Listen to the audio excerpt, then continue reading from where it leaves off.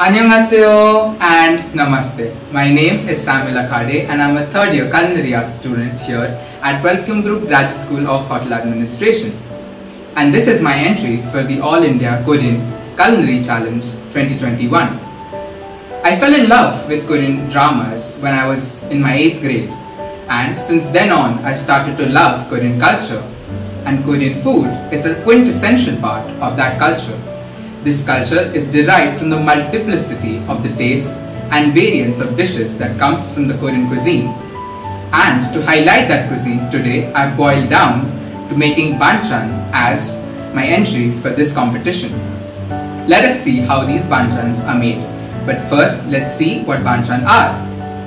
Banchan are a group of side dishes that accompany the meal. A Korean table is never complete without Banchan. They provide balance to a meal. Banchan are simple dishes yet seem to add so much to a meal. Korean families tend to prepare Banchan for a week and eat them every day. The reason I chose Banchan is to highlight how Indians can also incorporate side dishes in everyday meals. Moreover, Indians are acquainted with the idea of Banchan, like papads, pickles and chutneys. For my entry, I'll be making 11 Banchan since Banchan in even numbers are considered bad luck in Korean families. The first Banchan that we're going to make is not an everyday side dish like kimchi or soybean sprouts. It is a special side dish. It has a lot of vitamin B and C and can lower blood pressure. It is called Yongun Jorim. It is lotus root braised in brown rice sauce. First, we wash and peel the lotus root, after which we slice them up into roundels and soak them in a bowl of water for about 30 minutes.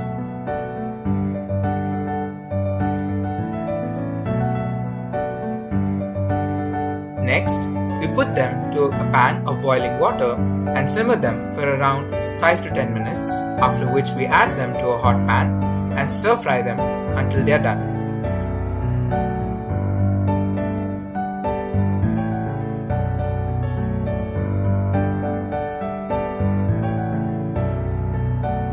My next dish is a Korean eggplant dish which is called gachi namul. I do not have authentic Korean eggplants, so I substituted it with matugula, which is locally sourced here. This dish is made from steamed eggplants in soy sauce seasoning. Now, chop the matugula into bite-sized pieces and add it to the steamer. Next, in a bowl, prepare the seasoning by adding chopped garlic, soy sauce, fish sauce and sesame oil. Then toss the cooked matugula in the sauce. For my next dish, since Napa cabbage is not easily available, I'm going to be making oi kimchi. It is a cucumber kimchi. It's crunchy, light and flavorful, just perfect for the summers. We can also make pogi kimchi, that is cabbage kimchi, or bae kimchi, that is white radish kimchi, or dongchimi kimchi, which is white water kimchi. Now, chop up cucumber into bite-sized pieces. Next, take a bowl and heavily salt these cucumbers and let them rest for 2 hours until the water from them is drained out. Then rinse them and transfer them into a clean bowl and add to them chopped carrot, chili paste, vinegar, soy sauce and chopped garlic. Just mix them well until they are all combined. Finally, let's set up our table with our delicious Banchan. First we have kaji namul and gochujang, kamjajorim and geranjim, obakjeon and Korean sesame broccoli, beichu kimchi and oi kimchi, geranmari with dipping sauce, yongun jorim and shigumchi namul. Finally, we have our bowl of rice. With this, I would like to end my video.